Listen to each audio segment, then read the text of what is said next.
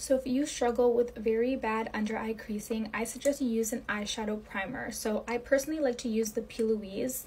It's the Rumor 2 base, and I just go in with a brush and I just apply a little bit just like that, and then I just apply it on the areas that I crease the most and I blend it all out. And now you can go in with your concealer. And the reason why this hack works is because if you think about it, you use an eyeshadow primer to prevent creasing on your lid when you're applying your eyeshadow. So obviously it would work to prevent creasing underneath your eyes, right? Okay, now for the second tip. If you want your lips to appear bigger, just go in with your cream contour and a very thin brush just like this and go in and slightly define underneath your lip.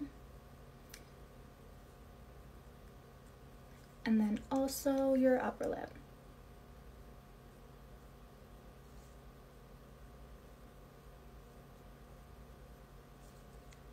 And then I go in with my beauty blender and I just blend that all out.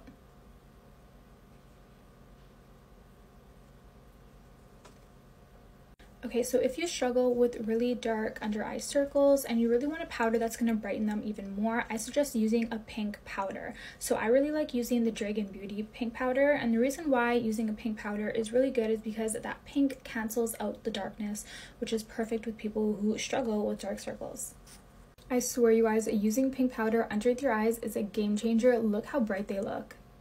Okay guys, now for the last tip. If you guys want your eyes to appear bigger, go in with a white eye pencil or a nude eye pencil. Both work very good, but let me show you what it looks like.